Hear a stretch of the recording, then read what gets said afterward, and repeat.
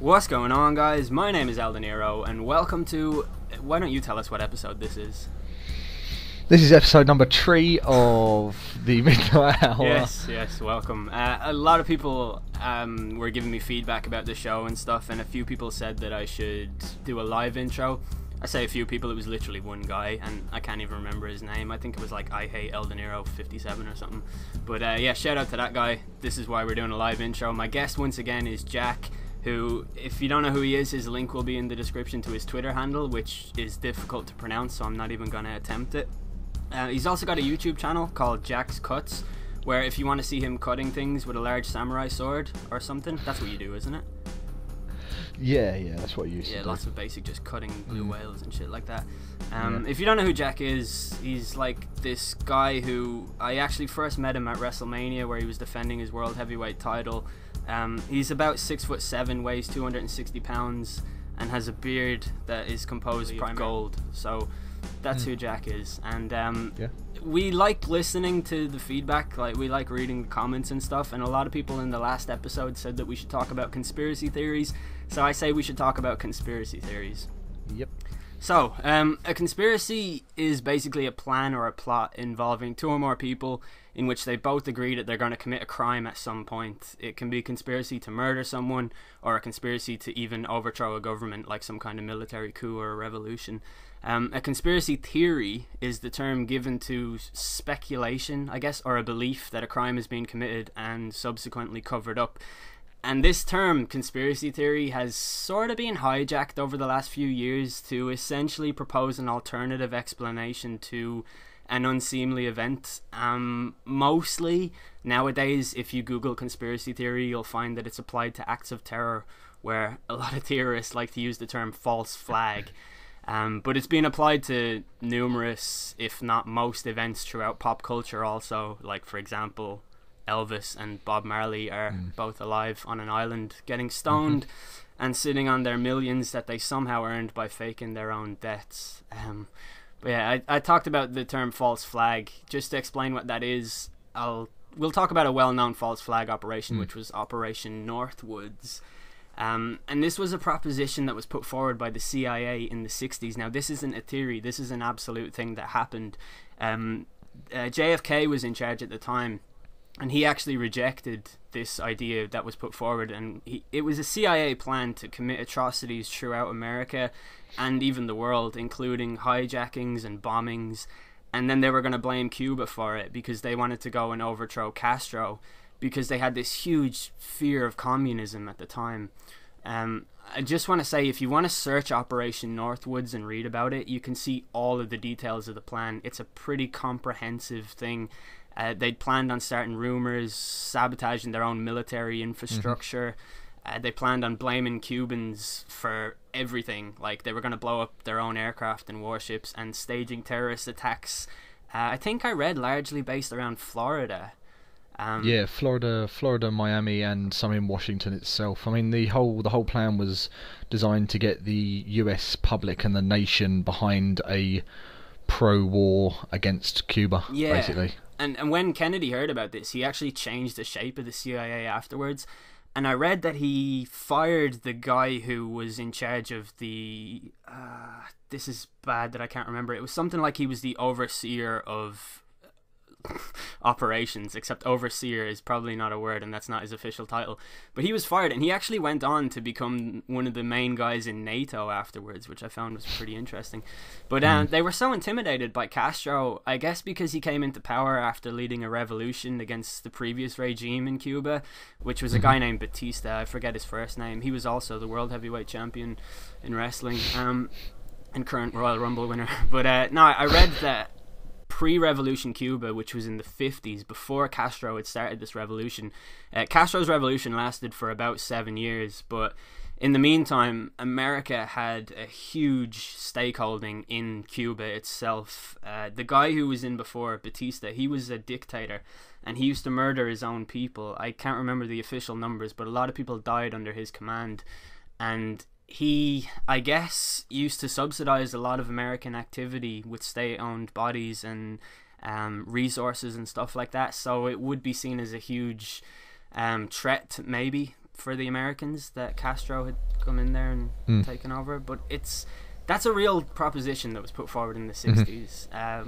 We did kind of talk about how the 60s were fucking mental, though, for everybody involved. You had Vietnam as well, which actually happened under Lyndon Johnson, I believe. But, yeah, so that's a real false flag, and I guess that's the basis for... I guess it's sort of a proof to a lot of people that it can happen, and a lot of people like to point fingers at, you know, things that might seem a little bit strange, and then they'll say false flag operation. If you Google false flag operation example or theory or something, you're probably gonna find things related everywhere from, you know, the Iraq War to probably literally everything that's happened in the world. I'd imagine. You really get endless lists of various either terrorist attacks or general misdoings that are attributed to false flags, and people will often point to Operation Northwoods, saying, well, you know, in the 60s, forgetting that, like you mentioned, that Kennedy actually reformed the CIA to stop them from kind of bringing these kind of things. And it's one of the leading, or it was one of the leading, and it probably still is actually, things behind things like the Lockerbie bombings and you know, Iran and stuff like that, or Iraq. I guess I sort of want to add a disclaimer here, and I want to say that I guess an anecdote I'll say is one time I was watching the first Zeitgeist movie when I was living with my girlfriend in Scotland, my girlfriend at the time, and this guy was talking, it was like supposedly providing proof that the 7/7 bombings in London were staged. And it was this guy, I forget who he was, who he was even meant to be, but he was basically saying that, yeah, in all likelihood they were staged, like these strange things happened. And my girlfriend at the time was like, that didn't happen, why are you watching this shit? And I couldn't explain it, because at my core I'm a diehard skeptic, and I know, like, skepticism does work both ways. Like, I guess you could call conspiracy theorists conspiracy theorists skeptics also, because they're skeptical of the official story. I'm on the other side of that, though. I'm always skeptical of conspiracy theorists. But I'm also really interested in fiction. Like, I used to want to write a book that had a conspiracy in it. Like, a lot of the things that I watch on TV have conspiracy theories and stuff, so I just find it interesting, but I don't subscribe to the idea most of the time anyway. Yeah, and it's important to remember that what we're telling you now is a very watered down version of events, essentially, for what happened for each of these conspiracies or conspiracy theories. Yeah, we want to keep this entertaining and not convoluted, because you know, like, I mean, if you want to do a deep dive on things, like, we can provide the basis for your search or whatever, but we're not going to sit here and talk about all the things that, in all likelihood, the semantics. Yeah, exactly. Yeah, the things that nobody really cares about. So I suppose the implication or the ramifications of a false flag operation are often put, like we saw with that Operation Northwoods, a false flag operation was put in place to attempt to take someone's rights away. Yep. Or to, you know, what's the word? Expand the dominance or control of a political system across the world. And that's an unseemly thought, and it's not one that's far from reality. You know, like, there are probably a lot of governments who want more control and dominance, and I mean, it's more prominent. It's a lot prominent. It's become a lot more prominent recently, especially with the tensions in Ukraine with North Korea, with, you know, with the Venezuelan revolutions that are going on at the moment as well. The Egyptian, Syrian, you know, all of these countries that are suddenly in revolt that have been building for a long time. It's not, I wouldn't say it's like a likelihood, but it's not a far stretch of the imagination, especially for something like North Korea that could potentially be incredibly dangerous with nuclear weapons. For something, a catalyst, you know, even the smallest catalyst to launch some big military operation from the likes of America. Yeah, and you see it as well. People usually, well, not usually, right, but a lot of conspiracy theorists like to use this idea to sort of warp someone's mind to push an agenda forward. I remember the school shootings in, where was it? The Adam Lanza one, about 2 years ago, was it? When he went into a school and, like, basically shot a load of people. And like within fucking hours, you had crazy lunatics, right-wing nutjobs, on the internet saying that it was staged. They were props. They were all actors on some kind of studio, and the reason that they did it was to take away Americans' rights to bear arms, which is just. I don't understand this. I don't get it. I can't sympathise. Yeah, I mean, like, with that. yeah, that was the Sandy Hook shootings, wasn't it? That's the one. Yeah. Yeah, the primary school or the elementary school, for whichever side of the ocean you're on. Yeah. But that was a lot. I'm not saying I can understand the skepticism, but the skepticism behind it being, it was a group of toddlers. There were stories of, these children's and the teachers' heroics. Yeah. And the bereaved parents of these young children, and it was all very set up. It wasn't set up, obviously. I don't believe that it was set up, but I'm just trying to play devil's advocate as saying that it was very conceivable that it hit all of these almost emotional heartstrings. Yeah. So that it would rally the casual, rally the anti-gun. Yeah, exactly. Yeah. To take away our guns. Yep. But that's an example of a conspiracy theory being used to push forward an agenda. But we also have an example of a conspiracy that actually happened being used to push forward a huge agenda, and this is Operation Snow White. Yeah, Operation Snow White. I'm going to lead this one in, and Operation Snow White, for those of you who don't know, was the internal name in the Church of Scientology for a major criminal conspiracy during the 70s to destroy any and all kind of documents held by the US government about Scientology that held Scientology and its founder in a negative light. So it was like the largest infiltration of the US government. I think it was around 5,000 covert agents at one time. That's what it was, yeah. In US history. Well. Yeah, so that's an I say inconceivable, but especially for, I think it was about 151 US departments were infiltrated in this attempt to destroy any unsavoury or unfavourable, that's probably a better word, unfavourable documentation about Scientology and its founder. Yeah, L. Ron Hubbard. Anything that sort of portrayed Scientology as anything other than a peaceful, negative loving light. religion that is absolute fact. I don't know the basis of Scientology. I've honestly never really studied it that much. But I have heard that they believe in... Actually, I'm not even going to talk about it because I don't know. And I don't want to offend anybody. So, I just think that this is fucking crazy. I didn't actually know about this till you said it to me the other day. Just this idea that this cult, essentially... they instigated the biggest infiltration of the United States government in the history of the world. And they're a bunch of Scientologists. It's really important, I think, to note that this actually happened. I want to reiterate that because it's ridiculous. This religion, whose beliefs of their God are shaky at best. They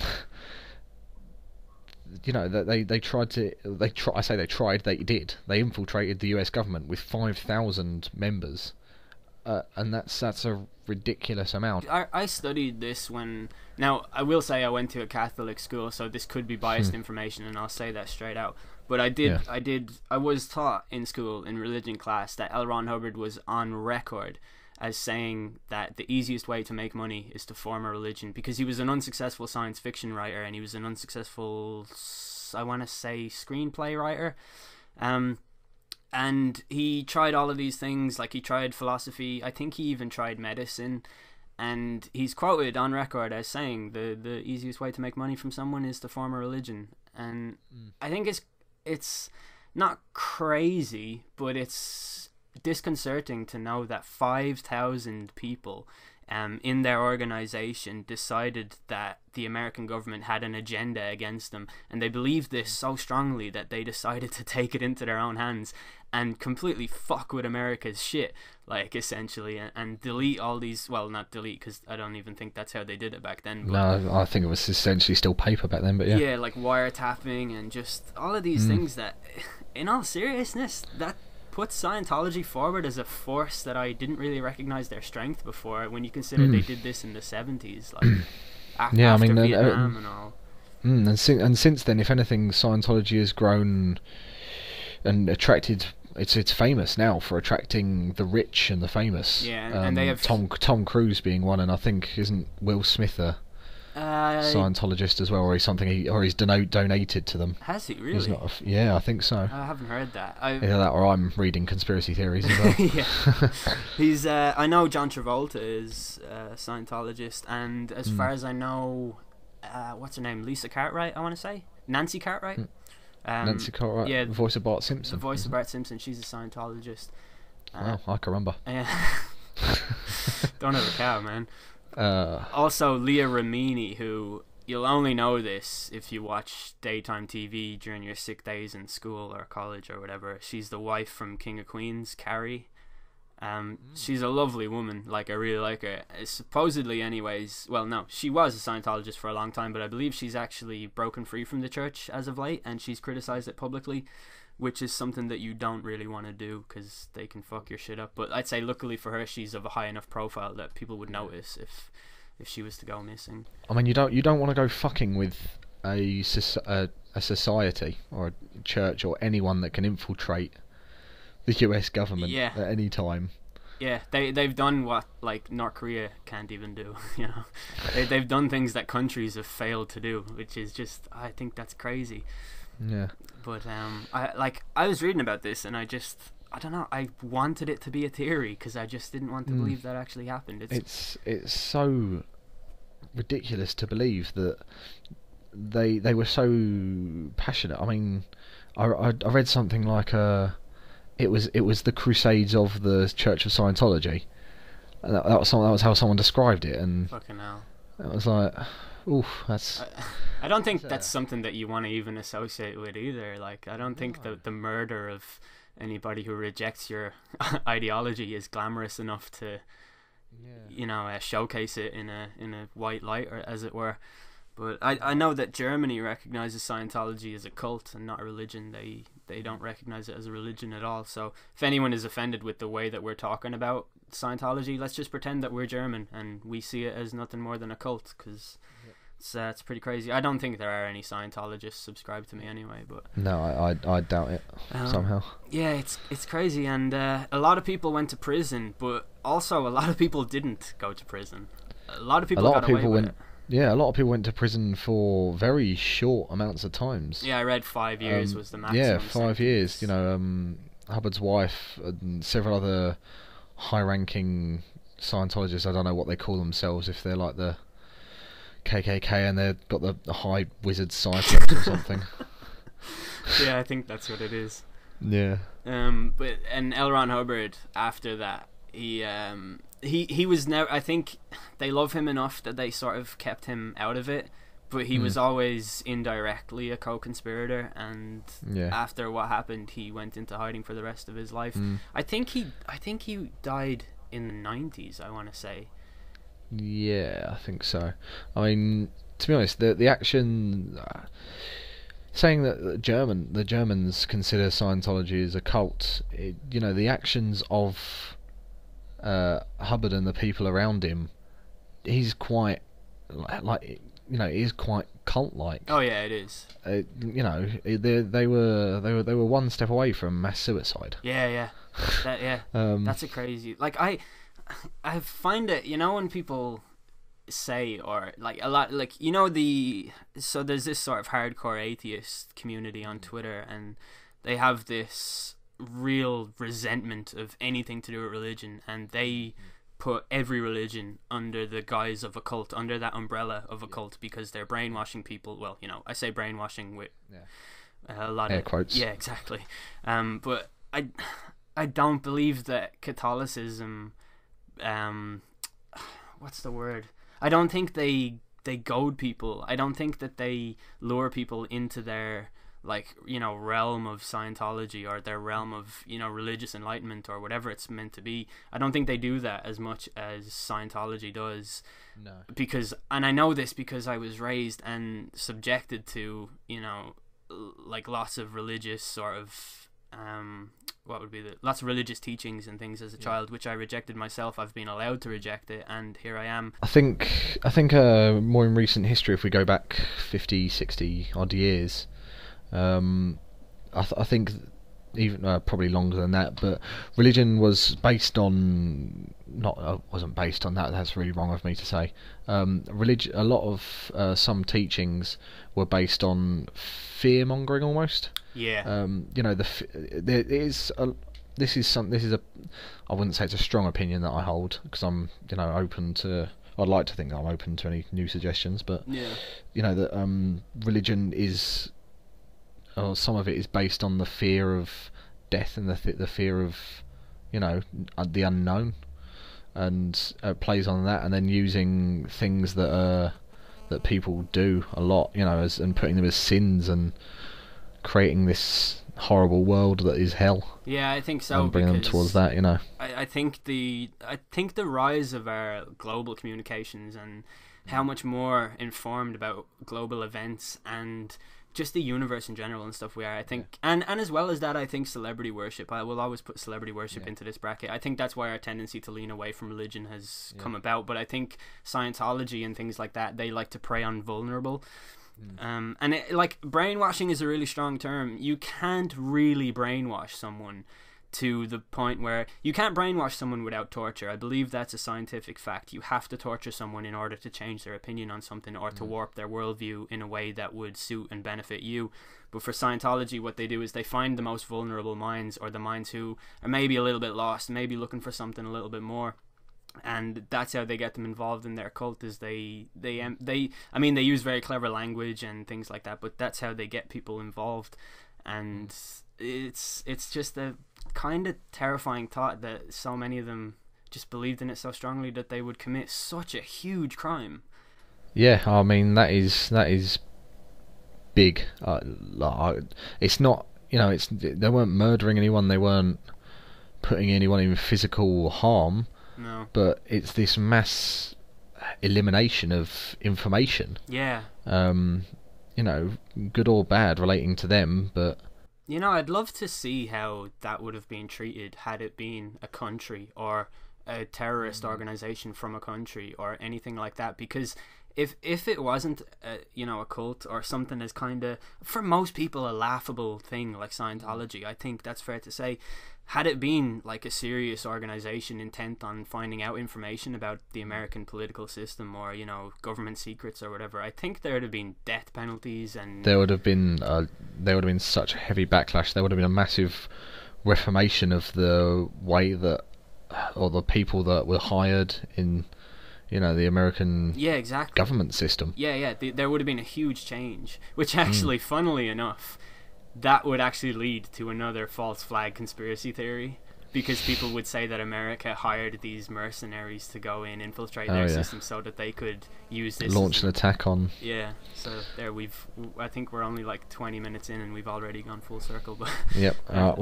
Good talk. So yeah, thanks for coming on the show. But I guess moving on from the Operation Snow White, there's a conspiracy theory that is prevalent in pretty much all media at the moment, which is, it's something that it's the NWO, the New World Order, and the theory is that Hulk Hogan, Kevin Nash, and Scott Hall decided to take over the WCW. There's a wrestling joke for anyone. The NWO is sort of a secret society. Usually they're portrayed as being either, I think I'm right in saying that they're either Jewish or they're Freemasons. Freemasons, Illuminati. Yeah. And they run the entire world, and they control all the money in America, and everything that happens is a direct consequence of their command and their bid to remain in power. I guess typically this implicates them in pretty much everything that happens. The plane that went missing in Malaysia recently, probably the NWO have done that. You can already probably Google that and find solid evidence that that they've done that. But it's funny because you can read some pretty compelling information and some pretty captivating information that kind of might hint to the existence of the NWO, and then you have the casual or maybe the below average intelligence human who watches a Lady Gaga video and believes they found solid evidence that the NWO is subliminally contaminating our brain with commands or whatever it's supposed to be. Yeah, I mean, the New World Order conspiracy theory has been about, and it's been thrown around a lot in recent history, especially since and especially in the last 20 years. I mean, especially people, if anything coincidental happen, you get people shouting about how it's the Illuminati. Mm-hmm. I mean that's all stems from the New World Order. I remember when David Blaine was on GMTV or something, some morning breakfast show, and he had that eye drawn on his hand, and he just wasn't talking, and he just showed them the palm of his hand with the eye on it, and there were people going, oh, he's part of the Freemasons, the Illuminati. Yeah, here we go. I honestly don't know pretty much anything about Freemasonry and what it's supposed to be. I actually surprisingly know I say surprisingly, like I'm a Freemason. For a Freemason, I know very little about myself. I've read, I don't know why this gives me any credence, but I've read things like the Da Vinci Code, and I've read a lot, I say a lot, I've read a fair amount into the Illuminati and New World Order and stuff like that, and they all seem to overlap with the Freemasons, but I've never really looked into... Yeah, I can recognize Freemason imagery. I know what it looks like. I know that they have a distinctive art style that's pretty prevalent you'll find it in a lot of places in North America, as far as I know. They have like sculptures and shit. But I know Freemason imagery and all of that, and the only reason I know that is because people keep fucking pointing it out as the existence of the NWO and stuff, and it's just, I don't understand. Like, you said in the last podcast, you quoted somebody, we still don't know who it was because we're lazy and we're very bad at our job, but it was this profound quote: what's more terrifying, the idea that we're alone in the universe or the idea that we're not? Yep. And I would liken that to the people who are pointing at the idea of the NWO existing. I think they're more terrified at the fact that terror can happen to them at any moment, and that it's driven by outside forces, and that it's driven by, anti-American, or it's driven by a misinterpretation of religious documents. But it's driven by very real things that real people misinterpret, and that real people use to channel their anger or their... I use the word evil. Misdirected anger. Yeah. I mean, there are, like you said, evil. There are a lot of evil people in the world and doing... Truly, I mean, it's difficult for normal people to think about the truly atrocious things that other human beings can do, and it's almost a way to disassociate yourself. Everything happens for a reason, kind of thing. It's being controlled by a higher means, whether that be the Freemasons and the Illuminati or a god. Yeah, I think that's exactly what it is. It's just this sort of lack of ability to accept that we know what's happening. We just would rather live in our own little comfort zone where we don't. And I think that's what drives a lot. Something else that I want to say as well is that I think why a lot of people believe in certain conspiracy theories and why they all have their own little communities on the internet at the moment is because some people are... I guess they come from this branch of pseudo-intellectual tendencies where you aren't really concerned with finding any greater truth or any greater meaning to anything. You're just concerned with being right and appearing as though you're smart to people. And for most things, like I'll say, for example, the moon landings, there's a conspiracy about that, which we'll get to in a minute. But for the casual average human of average intelligence who went to a standard school and stuff like that, they don't really know what it takes to fly to the moon. Like, they don't understand things like, even a concept like solar winds. They don't understand how that would work, because even though you're taught it in school, you use that information to pass a test, and then your brain swallows it into the abyss, and you shove some other information in there. And for a lot of people who like to put forward their conspiracy theories, I think that they just use this overwhelming vocabulary relating to things like, for example, solar winds and our ability to, like, NASA, and they just say all these space terminology and stuff with the hope that most people aren't going to call them on it because they don't really know how. And I think that's why a certain amount of conspiracy theorists exist in their little communities on the internet, is because they have this perception that they see things that nobody else can. Like, they've taken the blue pill, which I hope is the right pill for this metaphor to work. But that's how they think, that they've what's the word? Like, they've let go of their fear, and they can see things so much clearer than the casual person who thinks that Barack Obama rules the world. And You know, I think that's one thing that just gets in the way of a lot of people's ability to rationalize and give context to stupid shit like this NWO nonsense. And I say nonsense because I genuinely believe it's nonsense. Like, I don't even think there's anything to suggest that there is a greater force beyond the actions of a president or whatever. Like, yeah, I mean, just looking at simply at the Wikipedia page. I mean, New World Order it's an overbearing heading for the idea that you've got so many different possibilities. You know, for the rule, essentially the overall rulers of the earth. You know, you've got Freemasons, the Illuminati. You've got something called the Fourth Reich, which is, you know, a government representative of the German Third Reich. But I really don't know how to pronounce that. I should really stick with one and choose one. Reich. I noticed because I did German in school. I did German, but you know, I wasn't very good at it.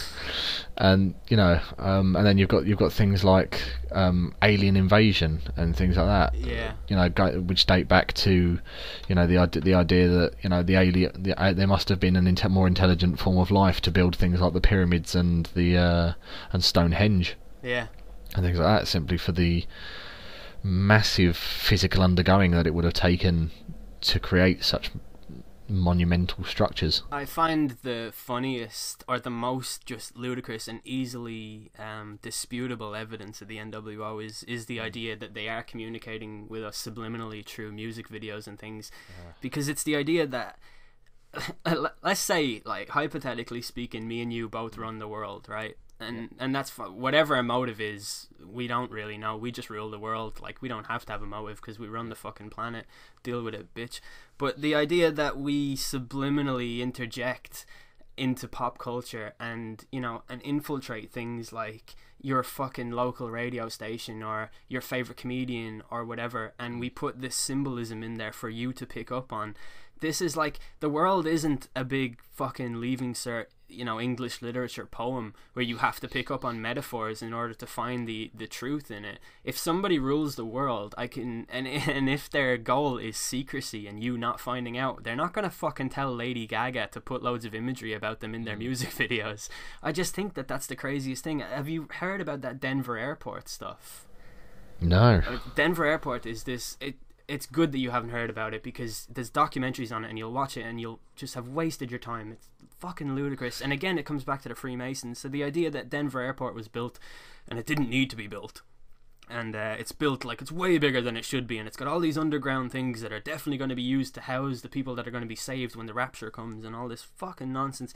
And there's some art drawn in the airport, and I will admit it's very odd looking art. It's not really like anything you've seen before, but there's a lot of odd looking art everywhere in the world. Yep. Like, people try different cultural things every now and then. There's different revolutions that span different time zones for like what is considered to be good art or modern art or postmodern and interpretive and all of these things. So these pictures are very odd. Some of them point to maybe war, some of them point to peace, some of them point to supposed global domination and things like this. And it's just... Right, if you genuinely believe this is their aim, is all of this shit to do with Denver Airport, why would they be fucking advertising it and willingly broadcasting it to everybody? You know what I mean? It doesn't... No logical... it doesn't make sense. There's just no logical rationale behind it. No, there's no motive. I can't... Makes sense. I can't. There's nothing that I've heard from any New World Order conspiracy theorist or any of these theories that can viably get me to go, well, that's something. Yeah. Like, they're picking up on loose end metaphors that writers will make, you know, and looking into paintings, especially back from the Renaissance. Looking into paintings and looking at the background and thinking, oh, well, that guy's pointing towards, you know, Zion. Yeah, this guy's pointing towards the east. Yeah. So that must mean, because the sun's over there, but then there's two suns, and it's like, maybe he just wanted to draw two suns. That is what I use to cut up most of these theories, is Occam's razor. Sometimes the most logical conclusion is the actual conclusion, and sometimes there isn't a great mystery surrounding And like, even if you've made it this far in and you're still skeptical about something that I've said, or you're still a bit cynical and you go, yeah, but what about Operation Northwoods? Just remember that Operation Northwoods was crushed. It didn't happen. It was laughed out of the Oval Office by JFK, and subsequently the people who came up with the idea were ousted. And right, fair enough, one of them did go on to be in NATO, which is another thing in itself, but I don't think you can implicate NATO in, well, actually I'm not even going to go there, because somebody is going to come up with, yeah, but they bombed Libya or something. But it's all just crazy. Yeah.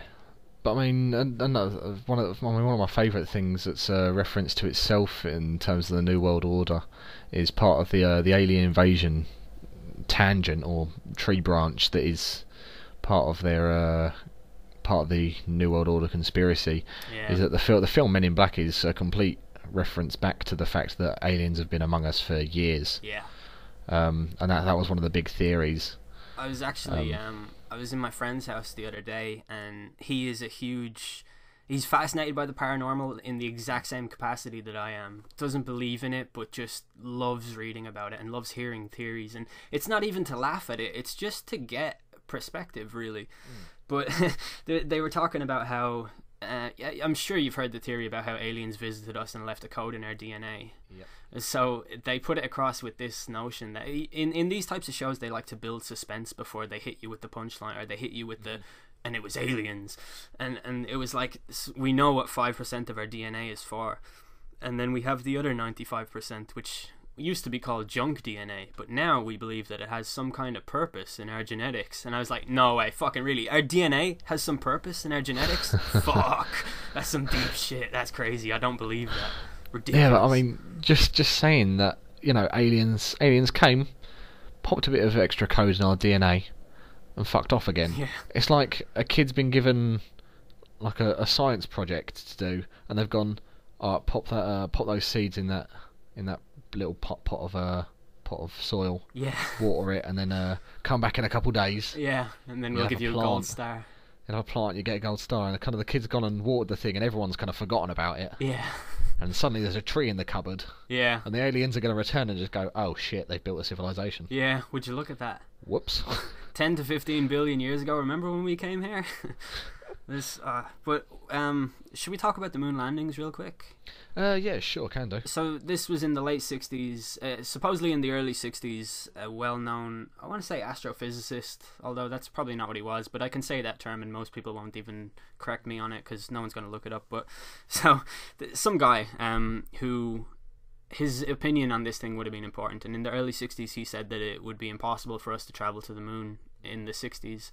And in the 60s it happened. America sent people to the moon, 3 astronauts, and the idea, or the conspiracy theory here, is that they didn't actually go anywhere. It was staged in some Hollywood, or maybe in the Arizona desert or some kind of movie studio. I think the Arizona desert's the positive one. Yeah, and they did this to get the lead over Russia, essentially. It's sort of as a fuck you to the Russians, because this was in the midst of the Cold War. And I don't actually know, I don't think Kennedy was in, I think Kennedy was dead by this point, and it was John Lyndon who had taken over.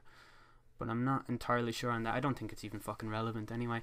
But yeah, so this is the idea, and there's 2 main things that people always use to back up this theory, and that's that the flag doesn't wave. Well, the flag is waving, and in reality a flag on the moon wouldn't wave. And you can look this up yourself. It's a stationary flag. NASA sent a stationary flag up. It's got wires in the middle to keep it looking like it's floating, because NASA actually have the intelligence and the foresight to realize that a flag wouldn't fucking wave on the moon. So that's what they did. And the other theory was that there's some rock with a C written on it, and a lot of people think that they wrote that as part of the prop on the sound stage, and they forgot to, but in actual fact that the hairline, or the C shape, is a hairline that was left on before the photos were developed. And the actual original photos show that there is no C written on the rock. So it was just a piece of hair that got lost in the thing. Yep. And that's really all I know. Like what I said earlier about the bridge between the gap from the casual person and the astrophysicist about not knowing terminology and not knowing what it would really take to get to the moon. That's really all I can say, because I honestly don't know that much about it. But I mean, anyone that's watched the Big Bang Theory will know that, and well, you might not know that it is actually a fact, but they did put essentially a reflective panel on the moon when they went up there, because I obviously strongly believe that. Well, I think you've got irrefutable proof in the fact that there's essentially a mirror on the moon, and you can fire a laser at it, time how long it takes to travel back, and work out that it's on the moon. Yeah, and there you have it. Yep, there you go. That wouldn't happen otherwise. So. Yep. Also, it's quite easy to Google the fact that recent pictures from the probe that we tried to find the name of but couldn't. Yeah. Passed by the moon, and you can see the pictures of the what was it? The flag. Yeah, the flag. I don't know how I've managed to forget the word for flag. That wavy sign thing. Yeah. What's that called? That wavy picture pole thing. You can see it's still standing, and there's the shadow from the sun on the floor, the ground of the moon. Ground. I will say, I'll assume the role of the theorist in this point, and I'll say they're not very clear pictures. You could easily misattribute them to rocks or a big rock next to a little rock. But I think that with a lot of conspiracy theorists who come up with this sort of rebuttal, it's the want to believe more than the want to. It's like selective ignorance. They've chosen their path almost. Yeah. That's their choice, and they're gonna stick with their guns no matter what slightly skewed and slightly moronic theories they have to come up with. And I think that term selective ignorance is pretty perfect. My cousin, I remember when I was about maybe 12 or 13, me and my cousin were watching Mythbusters, and they were talking about going to the moon, and whether or not it was staged. And my cousin is like one of the funniest people I know, and he's not immediately witty. He's sort of more wacky. Like, he comes up with very strange jokes that his delivery just makes them funny. And I'm actually going to try and get him as a guest on the podcast sometime. But we were watching it, and my cousin just shouted out, like, they always say that Neil Armstrong was the first man on the moon, and I'm fine with that, but what about the fucking cameraman? And it's just, I laughed so much, because that's basically the rationale of a conspiracy theorist. Like, it's just that, like, yeah, what about the cameraman? He was standing there that whole time. It's fucking bullshit. Like, how is no one else seeing this? I thought it was so funny. Oh god. But so that's our take on the moon landings, I guess. I will say that, like, in all honesty, it's entirely possible that we didn't go to the moon, because, I mean, I don't have the knowledge or even the capabilities to understand what it would take, so I can't definitively say that we didn't go, or that we did go, but it's my belief that we went, and I think there is sufficient evidence to point it out, especially that laser thing, and the fact that you can see images that definitely look an awful lot like a flag and a thing. Now I've forgotten the word for something. The toy car that they left on the moon. Lunar rover. That's the one. Yep, that sounds about right. Yeah, the Lego rover. I mean, what? Yeah.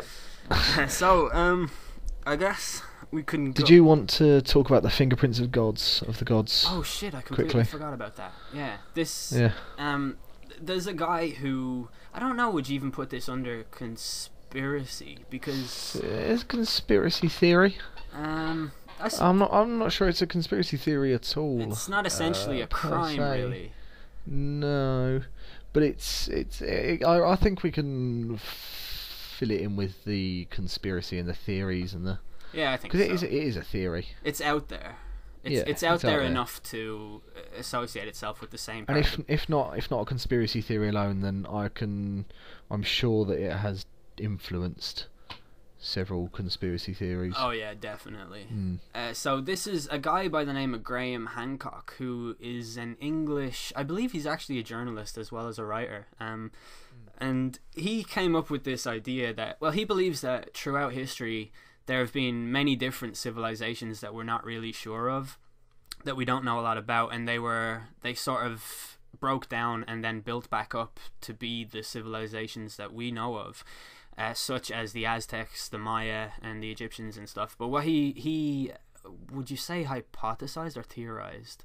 I guess it's a hypothesis because it plays off the pole shift hypothesis, which is the idea that the South Pole was way further away from Antarctica than it is today at one point, and they shifted so that there was this huge civilization based in Antarctica, and after the poles shifted, Antarctica, how does it even work? It moved further away.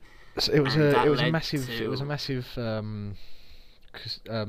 basically displacement of the Earth's crust, essentially. Yeah. I can't remember how far it said, but I think it was something like it was 30 degrees away from where the pole is now, or something like that. Yeah, it's all this stuff is so technical that I'm not so good at keeping the information intact. But essentially, what he believed was that there, around, what would it be? It's something like 12,000 years ago. I think it was like 10,000 BC or something like that. Yeah, I think that's what it was. He believes that there was a huge civilization based in Antarctica, and after a while their civilization essentially broke down for reasons that I can't exactly fully comprehend, but it's to do with pole shifting and stuff, and they sort of spread out to other cultures and formed what we know as the Aztecs and the Egyptians and the people who built the pyramids and all of this stuff. And it's sort of I don't know if I'd put it under conspiracy, but it's this idea that there's a huge sort of blind spot in our history that we don't know about because we perceive it to be different than what it was. But I don't know. This theory has been sort of taken apart in a lot of places, but I did read that the BBC did a documentary about it, and they sort of picked it apart piece by piece, and Graham Hancock actually successfully sued them for defamation or something like that. Was it? Yeah, something like that. Yeah, they wrongly interpreted his idea, or they wrongly alluded to it being insane or something like that. He won. He came out of that case with the victory. So yeah, I mean, it was written as a piece of non-fiction, but it is almost a theory that has been picked up by others, not necessarily Graham Hancock himself, who wrote the original novel. And he actually has several books published, and a lot of people do hold him in pretty high esteem. He's not cool with everybody, in that field of science and history and all of these things, but he definitely does get a lot of sort of positive press as much as he gets negative press, I'd say, which is quite interesting. Yeah, just going back to you touched briefly on the missing period of our history. Yeah, actually brings me on to another thing that I want to speak about, the phantom time hypotheses. This is actually our house band. We are El De Niro Jack and the Phantom Time Hypotheses. I thought we were the Polar Vortex. Yeah, no, the polar vortex is when we branch off. We get a little bit edgy. We don't need the band anymore. We're gonna make some electronic beats and nice. Hashtags and stuff. Two guys and a MacBook. Nice, I like it. It's gonna be awesome. But basically, the phantom time hypothesis is actually, we're back onto actual conspiracy theories here. Yeah. It was developed in the 80s and the 90s by a German called Herbert Illig. And it's basically that a 300-year period between about 600 and 900 AD was essentially made up. Basically, it didn't exist. Or else it was dated, dated or recorded incorrectly, or smudged purposely by some leading. One of the theories is that Otto III wanted to be the emperor of Rome, the Roman Empire at that time. So he had chroniclers across Europe kind of smudge the dates by that little bit of 300 years. It's quite interesting to think that there is this idea that there is a missing part of European history. Yeah. Especially about 300 years, and a lot of people have attributed it to the change from the Julian to Gregorian calendar. Or was it the other way around? It was Julian to Gregorian, I think. Is that what it was? Because I think Yeah, we're using the Gregorian calendar now. Pope Gregory, isn't that the... Yeah. Yeah, the astronomers and... Yeah. Yeah. The thing about this theory that, like, in all honesty, I said earlier, like, we haven't really done a deep dive on this type of thing, and I only heard about this, like, last night because we were talking about our notes and stuff.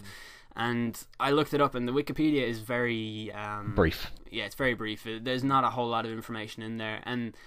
One thing that sort of stands in the way of this for me, like, I mean, it says that one of the arguments against it is that ancient astronomy don't agree with it because of the...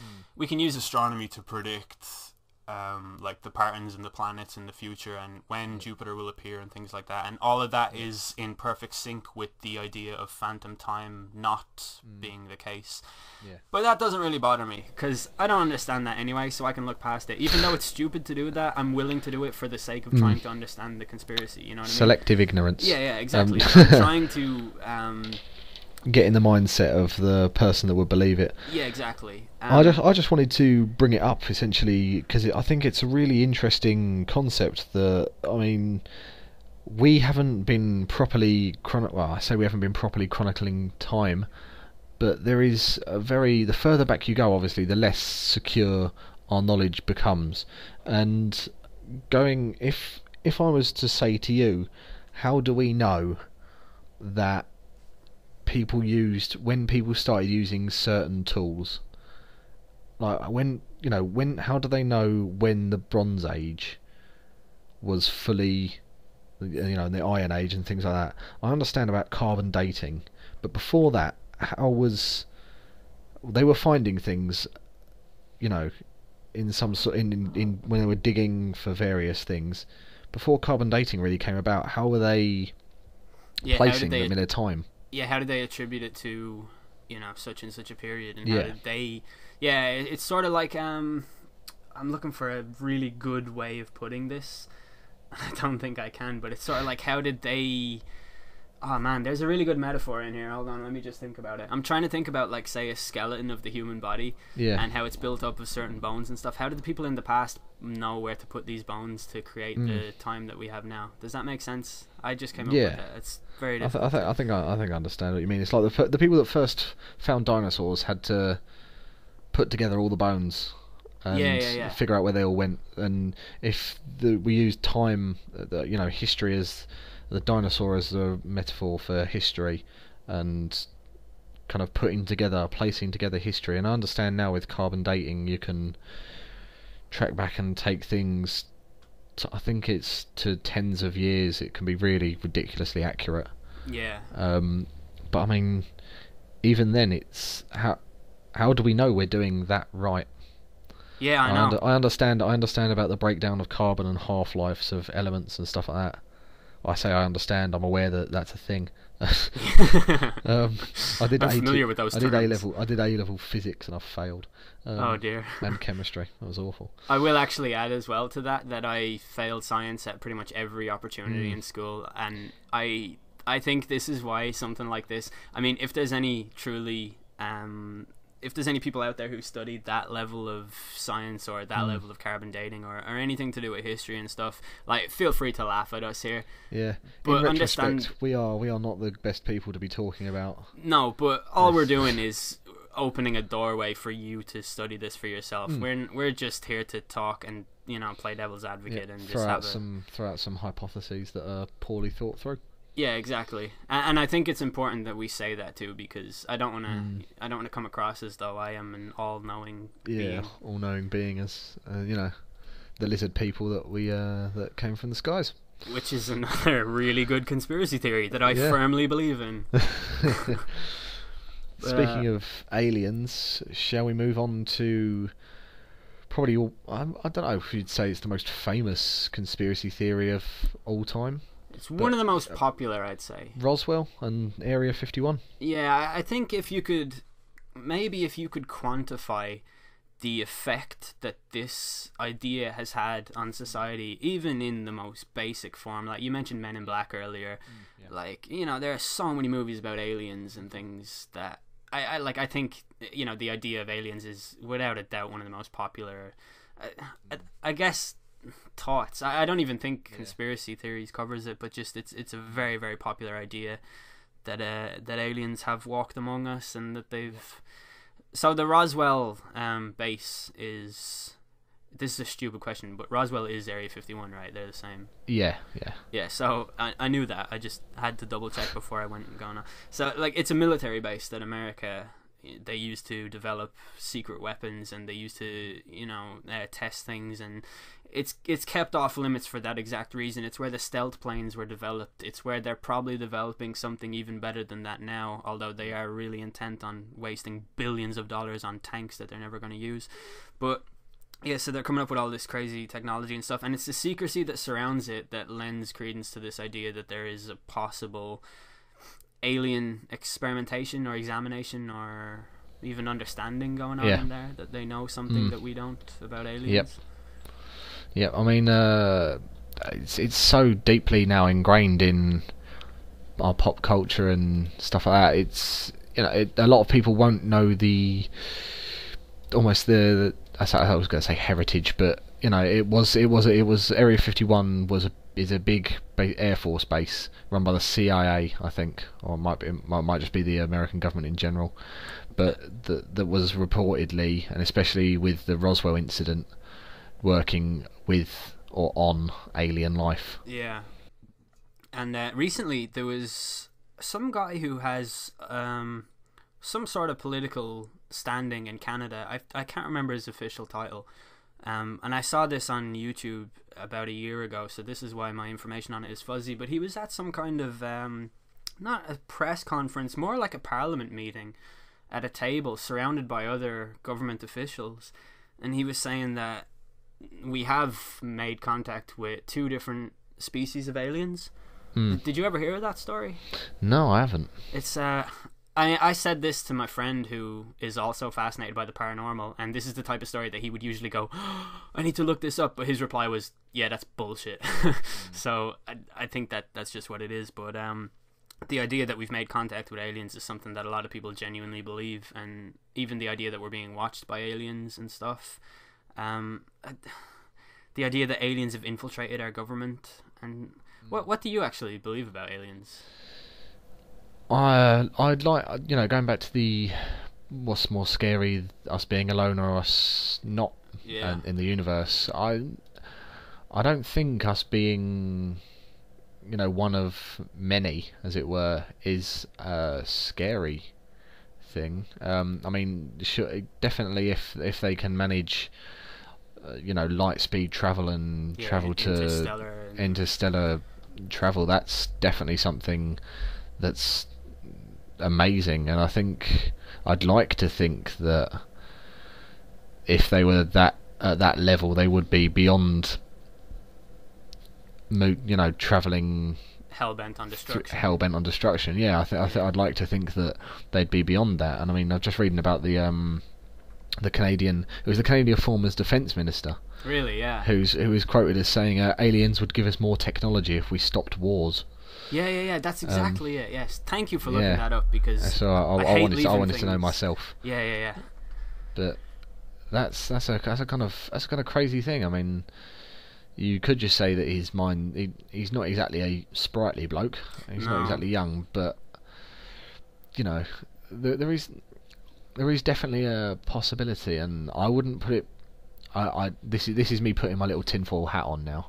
I wouldn't put it past the US government intercepting almost an alien craft that crashed, say, at Roswell. Yeah. And instead of trying to help it, imprisoning it, and I don't see it as a natural human instinct to care for another. Not that we won't care for another life force, but we are so used to being the apex predator. Yeah. So used to being king of the food chain. If we were to see, like, let's say, for example, you're walking down the street, you see a dog with a broken leg or something, you're going to help the dog. Yeah. But if you're traveling in the ocean by speedboat and you see a shark with his fin cut, you're going to fucking leave him there, and you're going to hope he dies. Like, that's just the way that it is. We don't like being threatened. The reason we're not threatened by dogs, obviously, is because they're domesticated and they love us. And, it's... You know what, I have this... I don't know if this is outlandish, but I actually think this is I have this belief, right, that human beings are actually not the dominant species on this planet. The dominant species is bacteria and viruses, and that's seen in, like, that's evidenced by the fact that we are walking hosts for viruses. Yeah. That is pretty much what life is that you're a host for a virus, and your job, like, to do with evolution genetically and stuff, is to come up with new ways to flush out these viruses. And that's why people try and find the best partner available to them, is so that their genes can form a child capable of beating more viruses, and that's essentially what life is. And I think that if aliens were to arrive, it would be the exact same scenario as it was in War of the Worlds, where the bacteria just killed the aliens because they wouldn't be familiar with our atmosphere. They wouldn't know anything about our environment and what diseases, or even like something as simple as the common cold, could do to them. And I've always believed that, and I don't believe it for some kind of safety net. I believe it because I genuinely think bacteria is the dominant species on this planet. I think we're obviously, because it's difficult to assume that any other carbon-based life form that is intelligent enough to travel, light years and stuff would be kind of similar to us. Yeah. It's difficult to believe in another, or to think about and create another type of life form that can have such a massive intelligence. Yeah. I mean, they might not be affected by our bacteria and stuff like that. Another point as well to note is that, and now I talk about this an awful lot on my channel, so a lot of people are just going to groan and roll their eyes here, but the idea of the singularity, where we're eventually going to become a machine. Yep. Ray Kurzweil has predicted that by the year 2029, machines are kind of going to be branching into an area where they will have their own rights. And essentially what's going to happen at some point in our future, maybe over the next 100 years or so, is that we're going to create an AI, and this AI is going to be obviously artificial intelligence. It's going to walk amongst us, and for the first time ever, we're going to share the planet with another species, because this will be something that's almost alien to us, because they will be able to form their own thoughts, but they're not human. And there's, I think, right, if you consider that the universe was formed 15 billion years ago at its latest supposed date. Yep. And I'm sure you've heard that statistic that the Tyrannosaurus Rex and the distance of time between it's not the Brontosaurus, it's a different dinosaur, but it's a famous dinosaur, and I should know this as well. But the distance of time between that dinosaur and the Tyrannosaurus Rex is greater than the distance of time between the Tyrannosaurus Rex and us. Yeah. So if you consider that the Industrial Revolution was in the late 19th century, and since then, in the space of 200 years, we have gone from pretty much nothing to fucking everything. We rule this fucking, we have just capabilities that weren't even fathomable, say, 50 years ago. Even I remember in the 90s imagining what it would be like to have a phone that you could do more than just call someone on.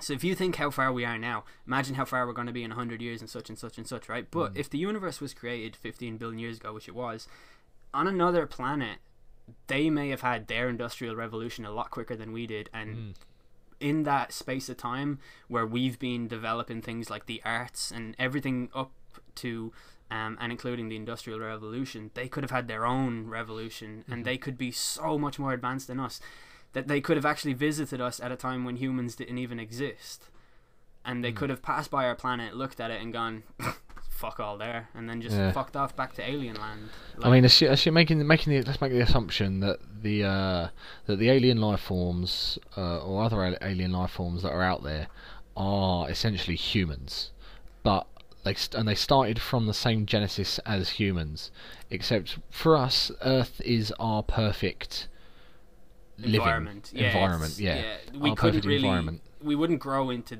what we are now in any other type of environment. So say there was a slightly different planet, similar. Let's just say that it's similar to Earth, except maybe the air is slightly more oxygen rich. It's maybe slightly, closer to the sun. Maybe it's slightly warmer. And certain things like that, and maybe say there's slightly less gravity, or maybe slightly more. That will every small tiny little thing from the beginning of time, and from the beginning of this I'm going to say human Mark II, evolution on a different planet in a different reaches of the solar system. You know, they've adapted and evolved like we have to where we are now. Yeah. And they would have evolved in different ways, and it, you know, just as a hypothesis, that could be, you know, how it's worked. We could have grown up simultaneously, or you know, theirs could have laid way to conditions that allowed them to evolve more rapidly. Yeah. I think that's quite an interesting idea, especially if we consider that they'd be, you know, from the same gene pool almost, as it were, I having think the same beginnings. It's fair to say though that is a possibility, which is that's fascinating to me. The idea that we're a one-off in this unfathomable size of the atmosphere, Universe. You know, the universe. Yeah, that thing. The idea that we're a one-off. Planet House. Yeah, the probability of us being a one-off is surely outnumbered by, you know, just the ridiculous amount that's out there. Yeah, and that thing that I said about the idea, like I mean, I talked for a long time. I can't even remember what I said. It could have been nonsense. But the idea that if they developed at a timeline while we were still, you know, from dinosaur to human, essentially nothing, if they did develop like that, that's sort of the main counter-argument to Fermi's paradox, which is the notion that if we are here in this galaxy that houses so many other planets and the likelihood of intelligent extraterrestrial life is so great, where is everybody? And it could just be as simple as, well, they're all around us, they just didn't fucking care about us before and they don't care about us now, which is entirely plausible, I think. I mean, by no stretch of the imagination, I'm saying this without comparison to any other real contenders in terms of species, but we're not, you know, a slouch in terms of our evolutionary pace, really, especially in recent years, for just a revolution instead of evolution, in terms of revolution of equipment, technologies and stuff like that. I mean, definitely no slouch in regards to that. Yeah, but we're not fucking around. We know what we know what we're doing. No, there's definitely. I think there's definitely a possibility that we're not alone in the big old universe. Mate, I don't even think we're alone on this fucking planet. Did you hear what the sea people are up to lately? Oh, the sea people! I hear they've been recruiting again. Here, if we're so good at everything, why have we not conquered the sea people? Yeah, I think that's a conspiracy theory in itself. I mean, the sea people are seriously dangerous, especially with global warming coming up, and we've spoken about this before, that the sea people do get more agitated and more aggressive when they're hot. Yeah, exactly. And with global warmings and with the oceans rising, flooding the lands of boiling hot liquids, and just the sea people overrunning us, it's a terrifying thought, really. It is, and, you know, I mean, yeah, we have Justin Timberlake. That is an actual thing. Like, he can definitely save us from them, but I don't know. I think we need to stop global warming in order to prevent the rise of the sea people. I don't know why more people don't care. Let's not forget that the sea people do have their agents. Their pets, as it were, in specific locations. You know, strategically placed. They've already got the Loch Ness monster, and he's been there for a while up in Scotland, plotting his nefarious doings for when the glaciers melt and they can ride him into battle. Yeah. You know what's incredible, right, is that I've been to Loch Ness, and it's so I mean, I said a billion times I love Scotland, but it's not a fucking glamorous place. No. It's not a place where a fucking monster could just exist beneath there without you fucking knowing about it. It's a lake, and it's a very small lake. Yeah. Like, in comparison to all the other, like, it's just that branch of cryptozoology that holds on to this notion based on a fucking fake photograph. That original photograph was made by a guy who actually made it to get back at the Daily Mail. Yep. And it's just, you're believing in nonsense just because you want to. I think my favourite thing about the whole Loch Ness isn't any of the searches that have gone on for it, the photographs that have come out, any of that. It's the fact that I'm not sure if it's still on, but there was a time, a year or two ago, maybe 3, that there was a website set up that live streamed a video from a very small camera on a cottage near Loch Ness of just Loch Ness. And you could watch this 24-hour live stream. Jeez. You could watch the waves breaking, you could watch the trees in the background shake, but fuck off, were you going to see anything but that? I will say that's actually sometimes that's so relaxing just watching it. Like, you ever see those websites that have like a live stream of Times Square? Yeah. And you just watch it. Like, have you ever just sat there and just zoned out and watched it? Yeah. It's like next level people watching. Yeah, it is. Yeah, it's like what the NSA do every day. Which is another thing that actually lends credence to the whole NWO thing, is the fact that the NSA are a very real thing. The NSA is quite terrifying. It is, and I don't understand the apathy towards it. It's like, it's a serious. The extent to which they are spying on you is serious. It's infringing on your rights. Yep. It's you can't just retreat into your little hole and say, "Well, I've got nothing to hide. It doesn't bother me," because that's not the fucking point. You know what I mean? It's not the point. People are saying, "Well, I've got nothing to hide." You don't have to have something to hide to have basic privacy. Yeah, exactly.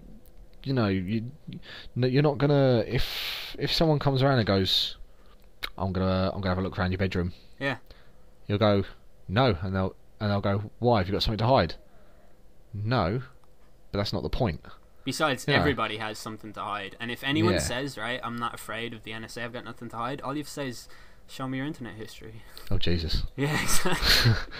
That's a terrifying thought. How much money would it take you? How much money would it take for someone to give you to read your internet history out to your family? To my family? Yeah. Quite a lot. Enough money so that you could move to a place where you'd never have to speak to them again, presumably. Essentially, yeah.